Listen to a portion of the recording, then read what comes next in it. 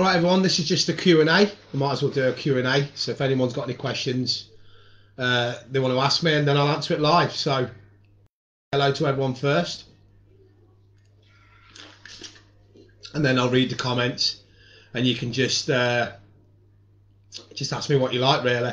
So I've took my headset off because I've had a couple of people say that they can hardly hear me. I need to have a look at the sound settings. So this is my webcam setting now. So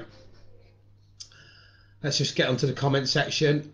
Anybody wants to ask me any questions or anything about Liverpool, I'll sit here for the next 25-30 minutes and answer them. So I'll just wait for you to send me the first question, and then we'll crack on.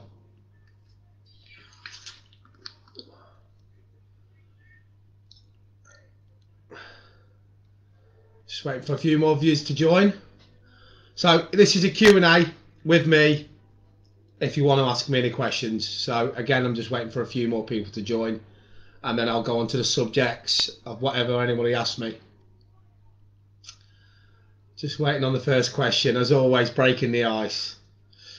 So questions about Liverpool's transfer strategy, any questions about Liverpool's new stand they're building, the Anfield Road end, how that's looking, I can answer then. Just anything about Liverpool, fire away, ask a question, and I will answer it straight away and read through the comments. And again, like I said, I'm still waiting on the first question.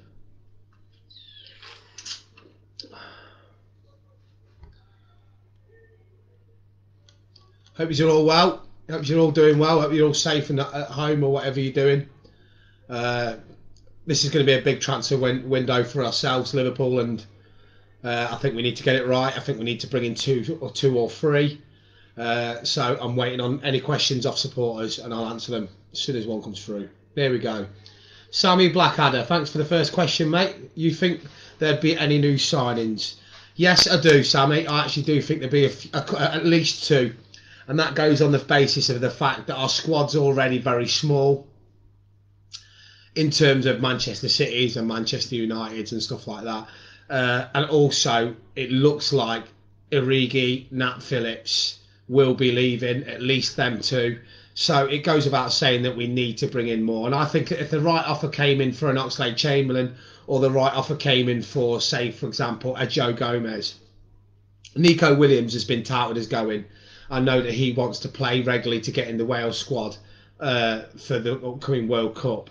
So it is what it is. I think there will be at least two signings coming in, and I think that basically they will be a midfielder and a centre forward to replace either Origi or even Oxlade-Chamberlain, because I do think that Oxlade-Chamberlain's form has picked up over the last few months.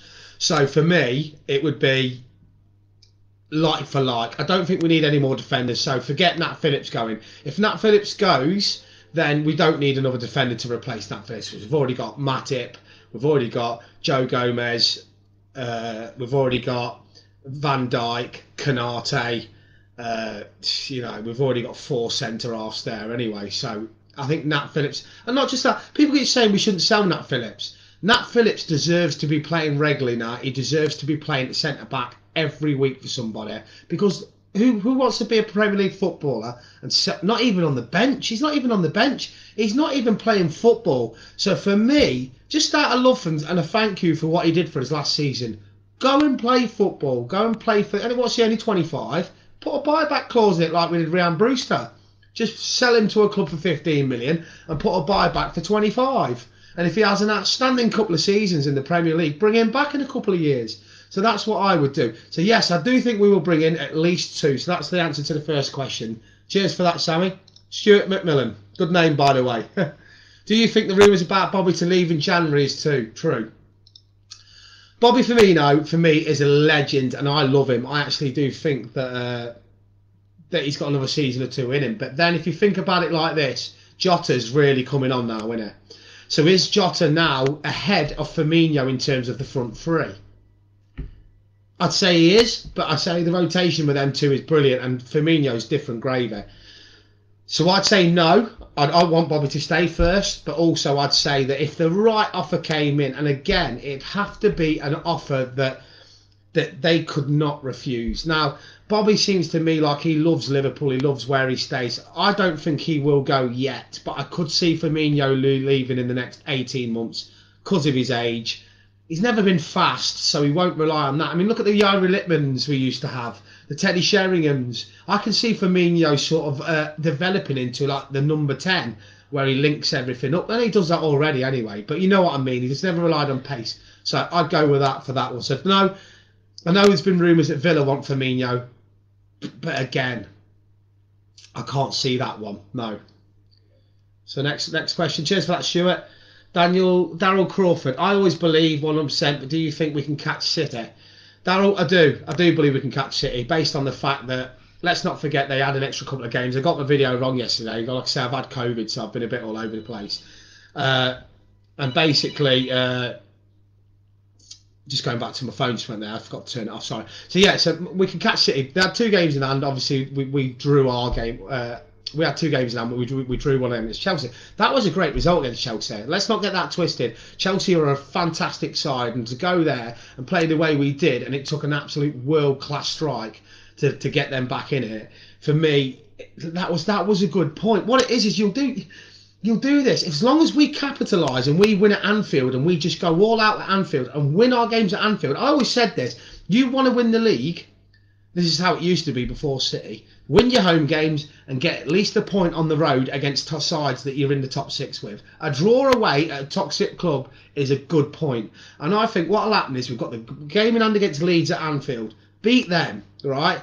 And then it reduces it to 8 points. 8 points. Then we play them at the Etihad. If we can beat them at the Etihad, it's 5 points. Man City have still got to go away to some tricky places. This is the Premier League. There is no easy games. But we have to invest. What we have to do now is we have to make a statement that we ain't going to let Man City just run away with it. Because they won't wait. If they go and get Erling Haaland in the summer, we might as well just say, just give him the title every season, because that would be, on top of what they've already got, he will score 30, 40 a season for them. We've got that in our front three, that amount of goals spread over. But what we have to do is remember that the front three will be definitely coming to the tail end now of their last move after this. A bit like Gini Wijnaldum. I'd actually bring Gini Wijnaldum home. If he's prepared to take a loan deal from, because I know he's not happy in PSG, I'd get Gini back on loan to the end of the season, I would. So yes, I do believe we could catch City, and I think that yourselves, the supporters, should believe, because it ain't over till it's over. And it only takes for them to draw 2. Forget about them getting beat. They only have to draw 2 and we win 2, and we've gained 4. And then we beat them. It's down to a single point. So yes, I do believe we can catch Man City, and I still believe we will win the Champions League. Right, so let's go through the comments again. So cheers for that, Daryl. What 2 clubs do you think that's in the running for Coutinho? I've just said that a minute ago, Stephen. Thanks for the question. I think it's going to be Villa and Liverpool. It has to be. And they were trying to push them on Sky Sports News, saying, who do you think it is?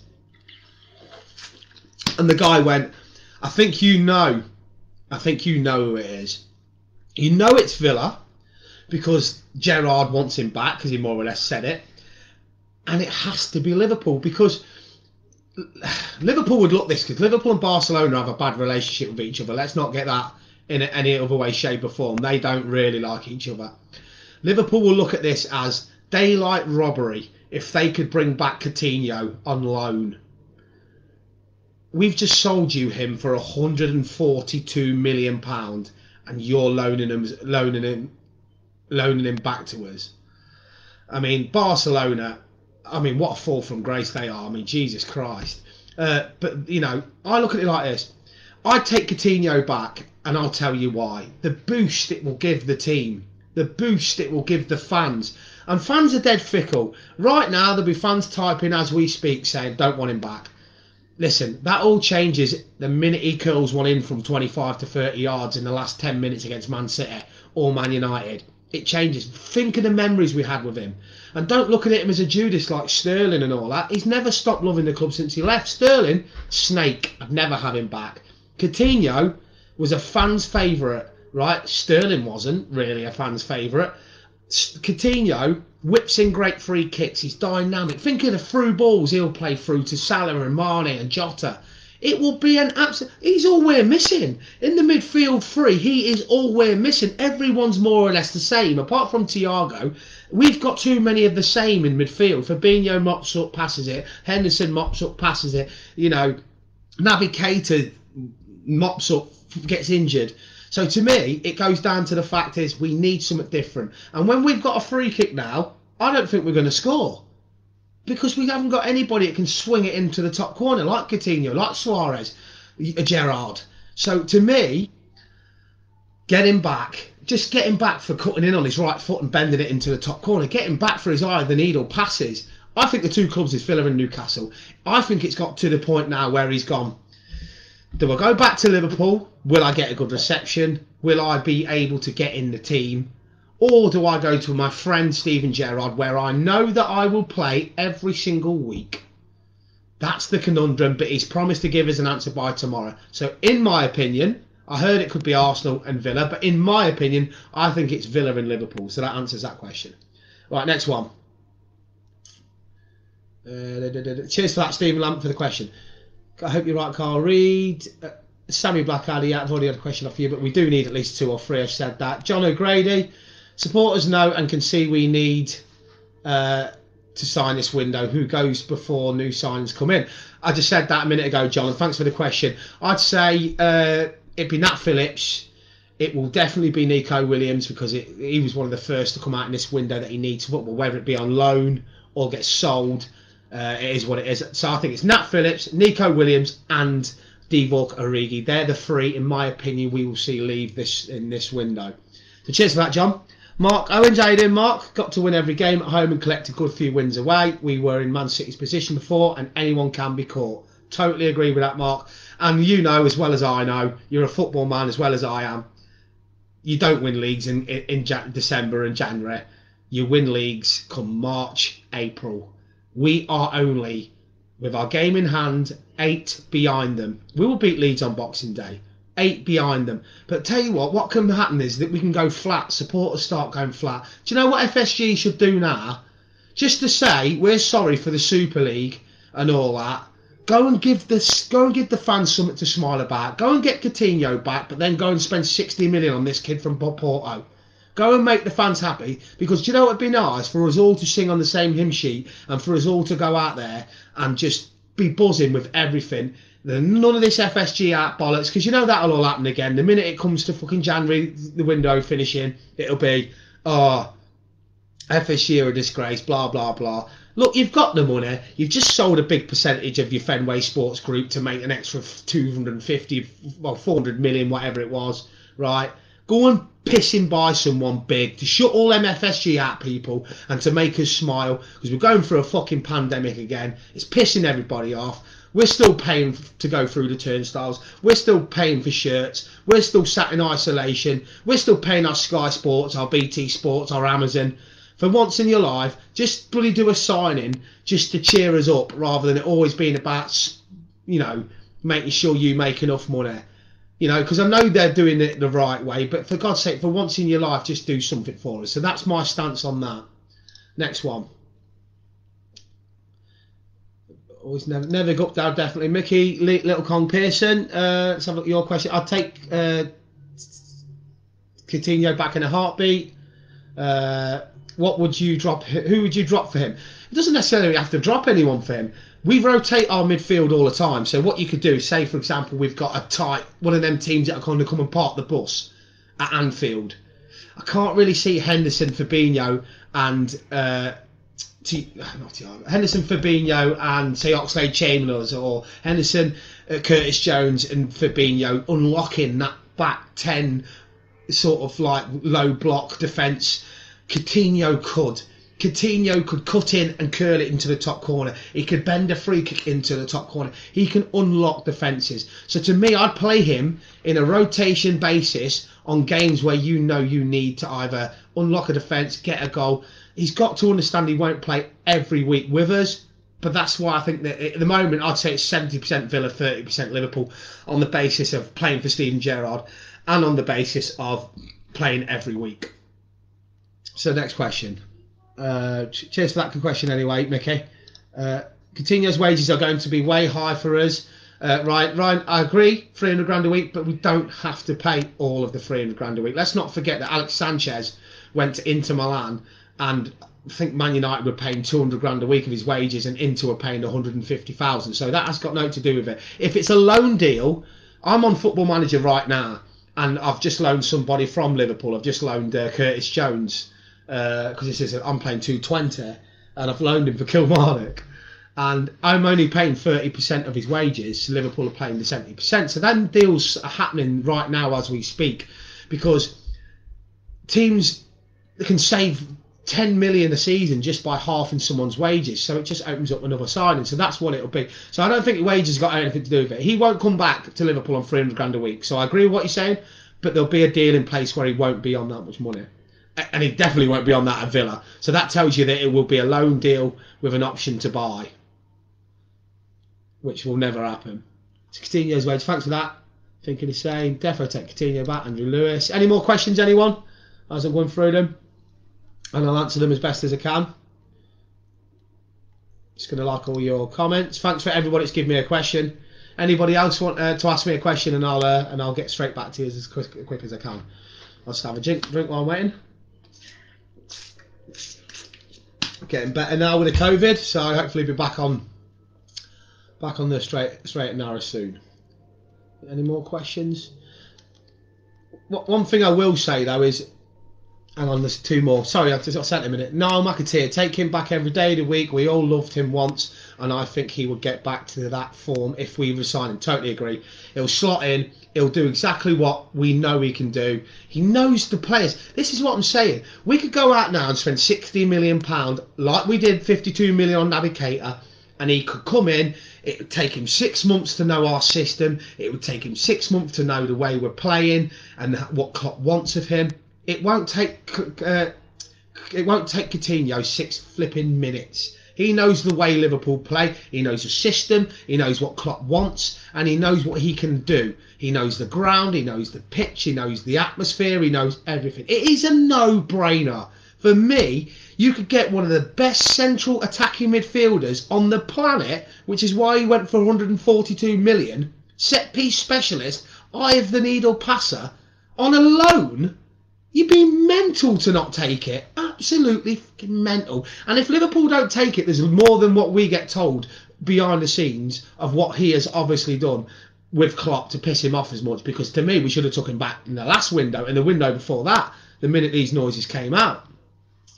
So that's that one, Niall. Thanks for that. Paul Hicken, we can still do it. I really think we can. Totally agree. I still think we'll win the league. I've not lost belief. Why would I lose belief? I've been to Anfield, when we're, 3-1, 3-1 down to Dortmund, and we've come back and won it. I watched Istanbul. I watched the Barcelona game when we were 3-0 down. That's a game of football to try. That's one match to try and recover the chance of winning something. We have 19 more games left, or 18 or 19 games left.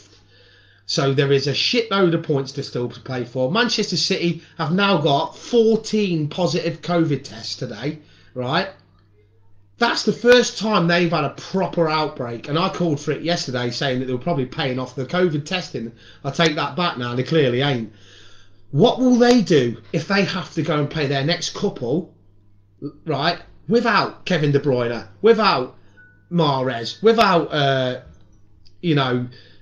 flipping Rodri and the guy in the midfield, Gundogan and stuff like that. They haven't lost a Van Dijk. They haven't lost a Mo Salah, a Sadio Mane, a Matip, a Henderson. The manager's actually got positive today, Pep Guardiola. So it unsettles you. They've not been unsettled. They've gone on this nice steady run where they haven't had any backdrops and any shit going on. This COVID situation is a game changer. 1 week you might win 4 in a row with your best team, and then the next week you might lose one and draw one because your spine of your team's gone.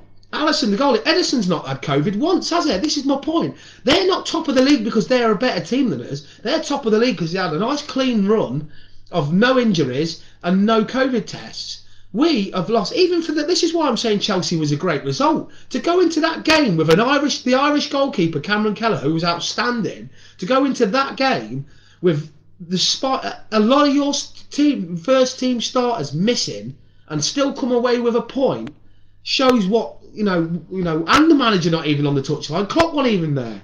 So to me, it has to be. And for those that touted Pep as the next Klopp, the successor, nah, not for me in that game. I don't know why he took off a striker to bring on Oxlade-Chamberlain up front. I mean, what was all that about? That's another debate. So to me, it looks like I'm never going to quit until we are 20 points behind, and it is impossible. I am not going to quit. I think we can still catch Man City, and I believe we can still do the double this season. And I'm glad that the game was postponed against Arsenal, because I didn't want us to put the kids out and throw that competition. I want us to go to Wembley. I want us to win another trophy. I don't want another season like last year where we didn't win anything. Liverpool are here to win trophies, whether it's the League Cup, the FA Cup, the Champions League, the UEFA Cup, the Premier League. We go out to win it. So let's hope now. And everyone's saying, oh, the first leg's now going to be here and the second leg. I don't care whether the first leg's at Anfield or the second leg's at Anfield. We can do a job on Arsenal over 2 legs and get to Wembley. And that is what Liverpool is all about, Wembley. Next one. How is the development getting on at Anfield? If I can ever get tickets, they are looking scandalous money over. It's looking amazing. I was down there. I'm in self-isolation at the moment with regards to my COVID tests, which is doing me head in because I'm still doing my kit manager job, but I'm missing the games, which is really frustrating me. So it's not great. But I walked past it. My uncle was down from Scotland for Christmas. I walked past it a few days ago, like 3-4 days ago, and they've actually got the bottom tier literally built now, as in the framework has all come down for the first section of it leading out of the stand, but you can walk underneath it. You can actually go for a walk around Anfield now and you walk underneath. They've even concreted the first level of the flooring, so you're actually walking underneath the first part of the tier for the new Anfield Road end. Honestly, I cannot believe how much they've done already, and all the foundations are all placed out for it to extend back. So the Anfield Road end looks absolutely phenomenal. And as soon as I get out of isolation, I'm going straight down there to do a video, and I will bring brilliant footage for you. I'm going to get a selfie stick tomorrow, and I'm going to literally show you all around it. Fingers crossed I can get off this bloody isolation soon, because I promise you this, I'm going to bring you the best videos of us chasing Man City, of us out there on Champions League nights, and of inside Anfield, because that's what I do and that's what I do best. I can have my spells on and off the group, but listen, I've got a life, and sometimes I can push myself a little bit too much. But I promise you, I'll bring you the best of the best with regards to the development and everything that goes on around this area of Anfield. Next one. Here's definitely what we are missing. Coutinho, the deals, Mark Owens, the deals used to be 1/3 paid by one club, the other 2/3 by the club that owned the player, i.e. Barcelona. Own Coutinho contract would cost about 90k a week. It's a no-brainer. Exactly what I meant, Mark. And I know this is what I mean. We know our football. You know what I'm talking about when I say that. It's something. 90 grand a week sounds like, you're taking 90 grand a week off a wage bill. That's 180 times 2. That's 300. So 180 times 2, 380 grand a month times 12. You're saving like 10, 12, 14, 15 million for that period, and that's a lot of money. So yeah, so that's the no-brainer. I think he would play well with Thiago. I think Thiago and him would be similar. In fact, no, having said that, good point, Paul. When Bayern Munich won the European Cup, they linked up quite well, Thiago and Coutinho. It's a good shout. Mauro McCarthy, hope he comes back. Here's what we need to get him. He's fit into our style. Perfect, totally agree. John O'Grady, what's the situation with player quotas? Have we to sell foreign or English, or can we bring in without upsetting the quota? I think because we sold Grujic, we've got one available to come in as a foreigner. I know that. I imagine Konate come in, didn't it? Actually, Konate was in. I think it's like for like. So if Origi goes out, we can bring in a foreign player. If Nat Phillips goes out, we can bring in a British player. I mean, it's like for like. I mean, the quotas sound, I think. What's the situation with player quotas? I just read that one. No, McTeer, just wondering if there's any news on Harvey Elliott's return. Obviously, he'd be eased back in, but would love to see him back ASAP. Be like a new signing in itself. Do you know what, mate? I was saying this the other day. He'd be in the England team now. I reckon we would be talking about he would have creamed young player of the season in the Premier League. Creamed it. Klopp seen something in him to start him. I mean, I remember my man going, "What? He's starting Harvey Elliott." This lad was. I remember listening to Stuart Downing, who was at Blackburn last season on Sky Sports, and he said he has never seen a player like him in his whole career. And you've got to remember, he's played with Luis Suarez, he's played with Coutinho. He said for his age, he was our go-to player. So at Blackburn, the team was told to give the ball to Harvey Elliott. He was 17 when he was at Blackburn, playing in the Championship, played 42 games for them, and had the most assists in that division. I'm telling you now, he is the best signing of the season in terms of steal, in terms of value. Unbelievable. So, yeah, Harvey Elliott, I know he's back in training, and I know that basically he's on the road to recovery. Now, I'm going to go to Anfield and watch some of the 23 games, and hopefully he'll be back, and I'll give you all a first-hand sort of scout report of how he's doing. So you'll get all that from this group as well. This group's going to another level now, because I'm going to put more time into my group, because I want to push this channel now. I was close to giving up at Christmas because I overdone it, but this is my baby, D2B TV. Me and Craig Farragher put a lot into it, and we've got some great plans, and we're decided now to put that at the top along with AFC Liverpool, and that's going to be my life now. So I promise to bring you everything I can, Liverpool, and get this group. Can everyone please share this group for me, please? And can you also join my YouTube channel? It's free. Just go onto YouTube, put in D2B TV and subscribe for free. So that'd be great if you could do that.